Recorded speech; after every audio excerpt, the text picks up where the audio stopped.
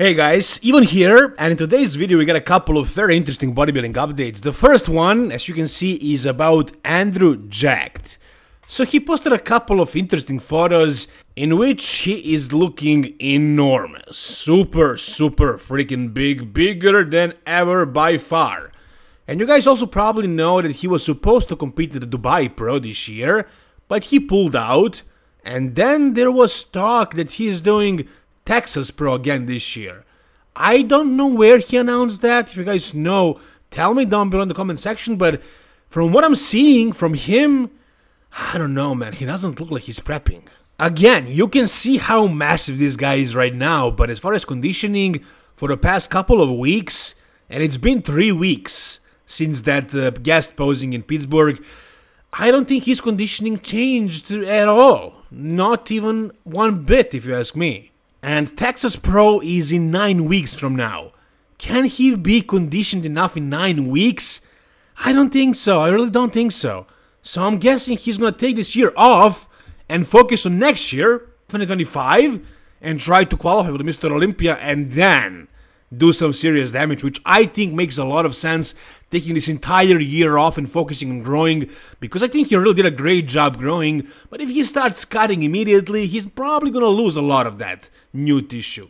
But if he keeps it for a year, it's much more likely to stay if he keeps it for a year. And in the caption here he says, making each second of grind count as I compete against my previous self, which is, you know, always the case, but I think this year he is really serious about this. Here's another photo. Check out his arms. I mean, what the hell?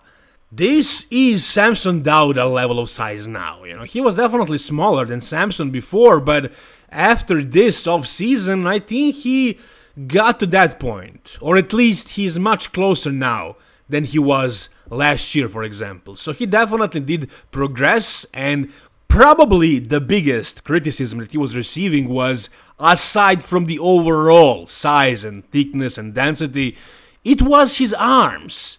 Even though his biceps are super peaky and his triceps are as well, kind of, he still wasn't full enough in the arms. He kind of looked a little bit stringy because his arms are super long and it's not that easy to fill them out. I mean, Samson did it. He's about the same height, maybe a little bit shorter, but having full and big arms at that height, I mean, Samson is not exactly known for his arms. I mean, look at Nick Walker's arms, and the biceps especially, much different from Samson's. So Samson's arms are also kind of flatter, but, you know, Andrew Jacked, they're smaller than Samson's, but they have better peaks. So Andrew just needed to make them bigger, fuller, rounder. And I mean, we don't know what he's gonna look like on stage yet, but based on these physique updates in the off-season, I think he definitely made a lot of progress, especially in the arms. Look at them right here, how big and full they are. I think this year we're gonna see a completely new version of Andrew Jacked. Actually, sorry, not this year, probably next year.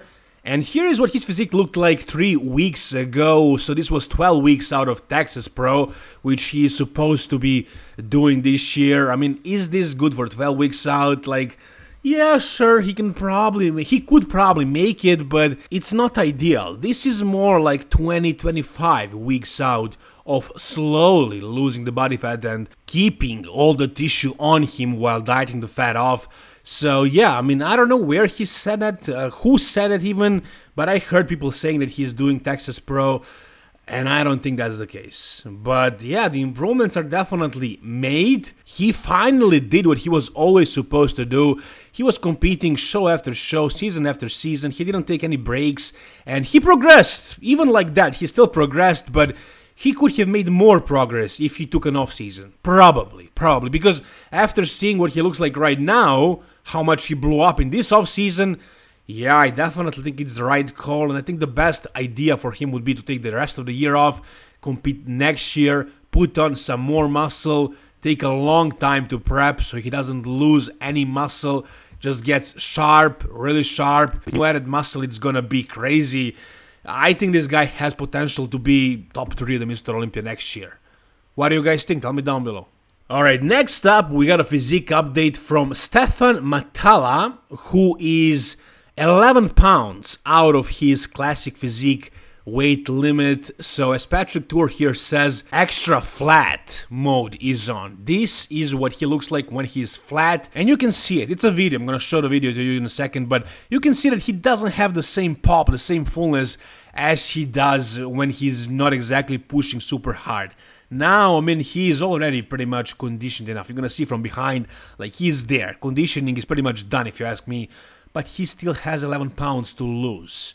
Is he gonna lose the lines, the fullness, the look that he has because he has to make the weight? That's the question. He is definitely somebody who can consider competing in the Open in the future, but this time around, yeah, he's gonna make the weight for Classic. He can make the weight, no problem, but, you know, the question is, once again, is his physique gonna look its best in Classic physique? Look at this. Look at the conditioning in the lower back, in the glutes, and the hamstrings.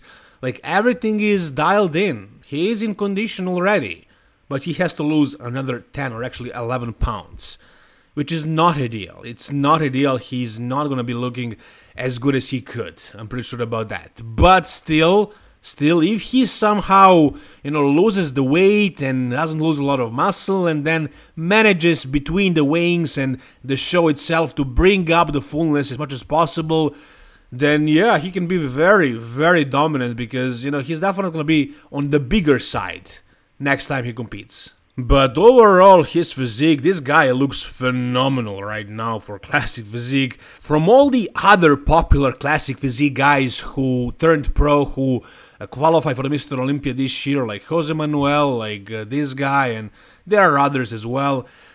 Stephane Matala is my favorite to be one of the top 8 guys at the Mr. Olympia this year. I like his structure, I like his shape. I mean, with his freaking roundness in the arms and shoulders, he reminds me of Kevin Levrone. And just overall, he has a really good Classic shape, but, you know, with those bubbly, round muscles. So it's going to be very interesting to see him on that stage. Hopefully, the amount of detail is going to match, you know, his structure and shape. Because, you know, to be very competitive at the Mr. Olympia especially, you need to have crazy detail. For example, Jose Manuel has crazy freaking lines, especially the glutes and hamstrings. I don't think Stephane has that as much, but he has crazy shape, man, crazy shape. So, yeah, I have high hopes for this guy. What do you guys think? Alright, next up, we got a physique update from Nathan the Asha at the Magic Door. Actually, this is Kuwait Oxygen Gym, actually, and this is the door where Brandon Curry used to take photos. You know, the combination of natural lighting and the dark background and, you know, taking the photos from this angle below the stairs, it's just a really good spot to take photos and videos at. And Nathan the Asha is competing in 4 weeks from now. Maybe in 3 weeks as well, I'm not sure. I know he's doing Italy show. I'm not sure about Spain, because in 3 weeks from now we have Ampro Cup Spain. You know, Krijo, Bekrus Tabani, William Bonek, and Sasi Hirati. Maybe Nathan the Asha jumps into that show as well. That would be freaking amazing. But I know he's doing Italy. That's in 4 weeks. And some of these guys might also do the Italy, so those 2 shows are going to be amazing. We also have another show in Italy, also a pro show, but it's later in September. And a week after that we have UK, and those 2 shows are going to be done by Hunter Labrada. And I don't know who else, but as far as these shows, in 3 and 4 weeks, we have Nathan and all the other guys I just mentioned. So Nathan right now looks, I would say, his absolute best ever. I don't know if he ever looked better, and you guys know his coach is Stefan Kinsel, the boss of Outlaw, and these guys are doing phenomenal. Even last year, Nathan was really good, but it seems like in the off-season, he was driven, probably more than ever in his career. I don't know if he ever really tried so hard to put on muscle. I mean, he probably did back when he was coming up, but since I've been following him, no, he was kinda more relaxed in the off-season, but this year he took it seriously. And I think he progressed. Even at this point in his career, he made progress, especially in his legs, in my opinion. But as you can see, his conditioning is looking crazy already. And he has 4 more weeks, actually 3 more weeks to dial it in completely, but he's pretty much ready. He doesn't need to get any more condition from this point. The question is really whether he's going to be able to travel to the US. And he most likely won't be able to, because he hasn't been for all these years because of his legal issues, but you guys know that he always qualifies, he wins a couple of shows usually, he dominates the European shows, but never gets to the Mr. Olympia, and it's such a shame. He's definitely a top 10 guy, probably more like 8, somewhere around there. We'll see, maybe this year it's going to be different. I hope so, but as of right now, he looks amazing. He looks improved, really conditioned, and in my opinion, he's winning the Italy Pro Show. Unless William Bonac shows up looking crazy, or Michal Križa does, or I don't know, Sasi Hirati, Behruz Tabani. We'll see. It's going to be very interesting, actually, in a couple of weeks. And real quickly for the end, we have a training video of Michal Križa and Rubiel Mosquera. And it's interesting because Križa's video of criticizing Rubiel, talking some smack about his physique went kind of viral. You guys probably remember when he said it. He doesn't like how big his neck is, that his legs are too big, he doesn't have the nice structure and so on.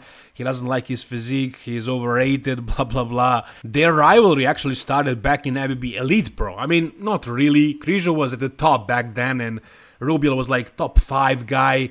But yeah, they were competing against each other back then and that kind of continued now in the Pro League. And as you can see, they're both sponsored by the same company, so they're training together. But I think you can see a little bit in Križa's face that he's not really happy that he has to train with this guy. It seems like he doesn't like him very much. But I'm just guessing, I'm just speculating, I'm just having fun. It's nothing serious. Anyways, guys, if you enjoyed this video, give it a thumbs up. For more content about bodybuilding like this, subscribe to this channel, guys. Thank you so much for watching. See you soon. All the best and bye-bye.